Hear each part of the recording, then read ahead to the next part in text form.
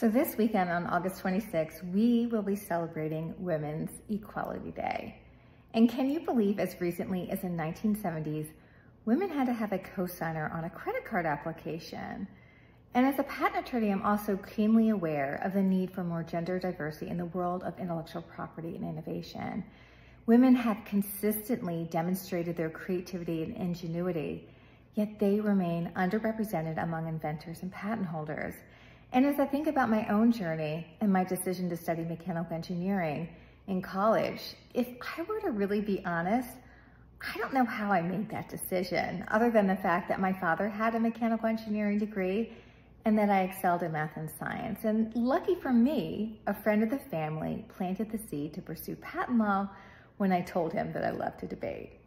Now I get to pay it forward with my own daughter, who, like her mother, excels in math and science. But unlike her mother, she is an artist as well.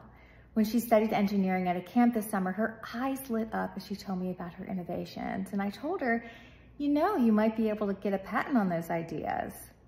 Planting seeds in our youth and communities are super important. Are you supporting the women in your life who want to become innovators or entrepreneurs? I hope you consider doing so. Happy Women's Equality Day. Have a great one.